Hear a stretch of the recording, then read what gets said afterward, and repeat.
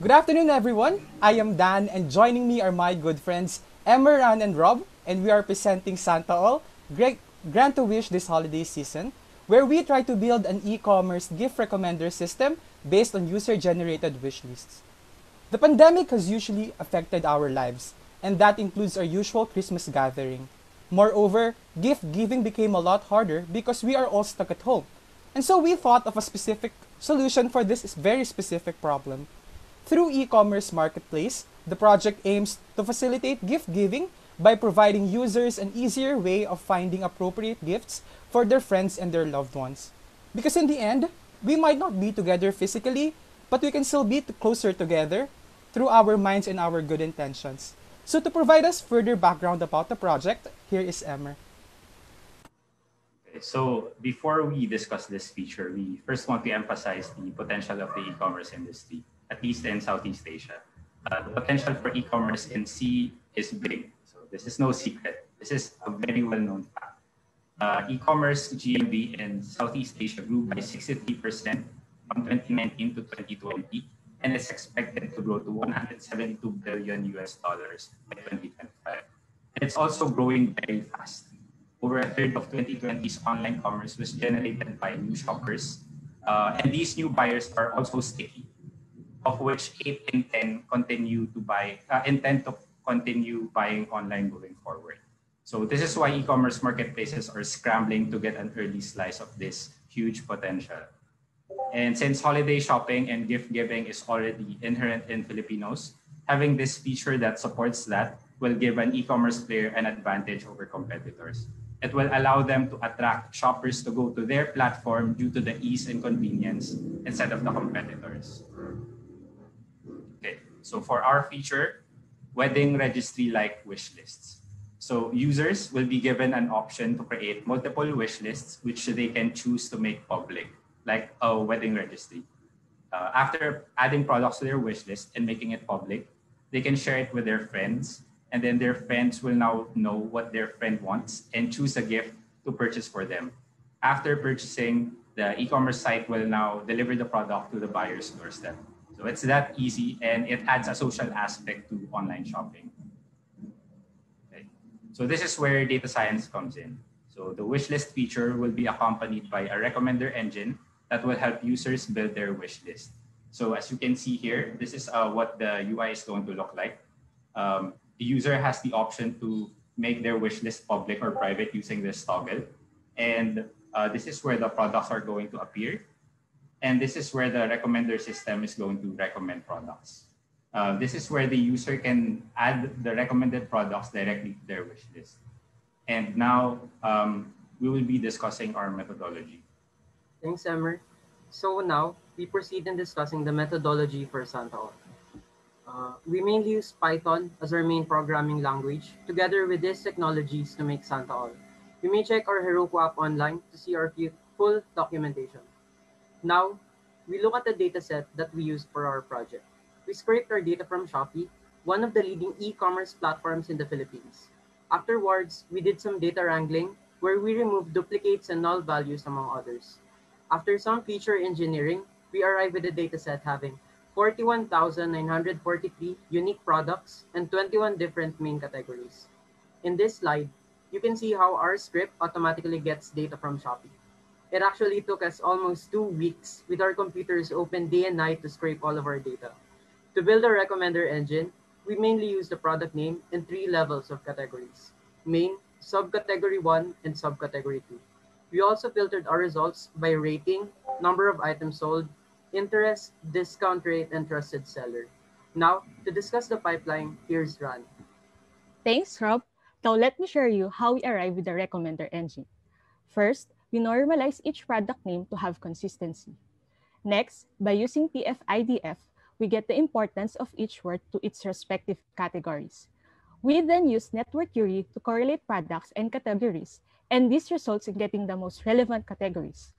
To get the most relevant products, we use KNN, and lastly, to filter the most performing products, we created the scoring system, and now we got the recommended products. So this is now where it gets exciting. We deployed the recommender engine in Django to show you how we envision the application. Also, earlier today, we thought of doing a Secret Santa ourselves, and so we already prepared our own wish lists. Oh no, I forgot to create mine. But just give me a second and I'll try to create mine. It's okay, Ran, no problem. Let me and Rob guide you. So on the homepage, you can see some of the gift ideas based on some filters like categories and price range. So you don't have to do it manually. But first, let's try to create your wish list. For starters, Ran, what have you been doing lately? Lately I gained a lot of weight. So maybe I want to do yoga again. It actually works in 2 ways. Same. You can leave those wishes as it is, but if you want to make them more specific, you can click the magnifying glass to look at the recommendations. Oh, I want a yoga mat and I also want a resistance bands. Amazing. Now you can share it to your community where you have the option to make it public or private. Now, let's look at the next feature, the community feature. Let's look at Emmer's wish list. Oh, I didn't know Emmer is a gamer. And you, Rob, likes gardening. Yes, he's a certified plantito now, actually. Wow. And now let's see Dan's wish list. Yeah, go ahead, look at it. Oh, it's random. Oh, sorry, I forgot to tell you, but you could also do that if you want surprises like me. Isn't it amazing? Now we can easily facilitate gift giving. You know what, guys? I really hope our projects can reach and help a lot of people. Yes, I like it very much. It is easy to follow and it is more convenient. That's Now, right. That's what we offer to our users, actually. Ease of use and convenience. Now let's look at the documentation. So, if you're curious on how we conceptualize the recommender engine, you may visit our Heroku app online with the link to be shared with you later on. Earlier, we have already discussed the sections from introduction to feature engineering, so we are skipping that. So for now, we will show you some of our exploratory data analysis. But feel free to check them out using the link for the interest of time. We also deployed a working recommender engine. Let's try searching for a gaming mouse and look at its results. But as a disclaimer, when you try out our recommender engine, you may encounter errors when trying to search for very specific products, but nonetheless, it should work as fine in general. Here, you can see the top results of the gaming mouse. You can also see the top rated products and the most popular ones among others. We now discuss our evaluation and recommendations. Okay, so we didn't get a chance to deploy our model in an actual marketplace, but we thought about how we would evaluate it if we had the chance. Click-through rate would be looked at to measure the relevance of content being served by the recommender system. So if our system, for example, recommends 3 products and the user adds one of those to their wish list, then we would have a click-through rate for precision of 33.3%, meaning 33.3% of served products are relevant to customers. We would also want the feature to increase the average revenue per user of the platform, which we expect it to do. And our goal is for our feature to convince customers and friends to buy their gifts from our platform instead of a competitor's, whether that be offline or online. And lastly, we want our feature to invite buyers to our platform due to the social aspect of it, as well as increase the overall revenue of the platform. As for our recommendations, we would attempt a hybrid filtering approach for our recommender engine. Currently, we're using a content-based filtering approach. We thought about this because we want our model to recommend more complementary items to items in the wish list rather than substitute items to better increase average order value. But we would need transactions and user data to do this. We thought about implementing this as a third-party website also, which would then aggregate products from all the platforms, which would make money through affiliate commissions.